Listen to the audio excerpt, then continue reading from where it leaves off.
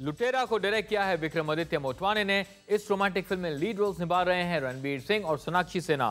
क्या इस लुटेरे में बॉक्स ऑफिस को लूटने की ताकत है? आइए फाइंड आउट करते हैं। साल है 1953। वेस्ट बंगाल के मानिकपुर गांव में पाखी अपने जमींदार पिता के साथ रहती है।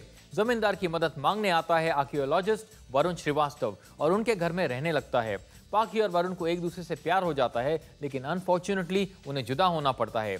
एक साल बाद डलहौजी में उनकी फिर से मुलाकात होती है, लेकिन इस बार हालात बदल चुके हैं। वरुण और पाखी की लव स्टोरी में आगे क्या होता है, ये पता चलेगा इन लुटेरा।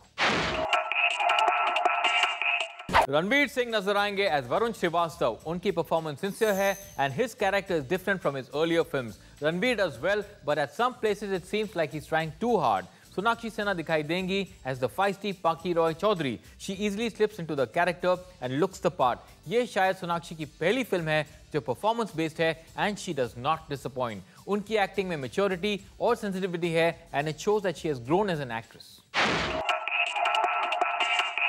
लुटेरा को डायरेक्ट किया है विक्रमादित्य मोटवाने ने। यह विक्रम की दूसरी फिल्म है आफ्टर द क्रिटिकली अक्लेम्ड उड़ान इन 2010। फिल्म की फर्स्ट हाफ स्लो है and the story takes time to build up, लेकिन the cinematography bye Mahendra J Shetty is stunning. Background score अच्छा है and has been intelligently used. Story में काफी drawbacks हैं, but the screen play is decent. Overall Vikram की direction decent है। लुटेरा का म्यूजिक दिया है अमित त्रिवेदी ने। सवार लू को गाया है मोनाली ठाकुर ने and has a यस्टरईयर feel to it in music and lyrics. अनकही को गाया है अमिताभ भट्टाचार्य ने। This is a beautiful number, very well sung, written and composed. शिकायतें sung by Mohan Kanan and Amitabh Bhattacharya starts slow, but it picks up pace. इसका music काफी अच्छा है।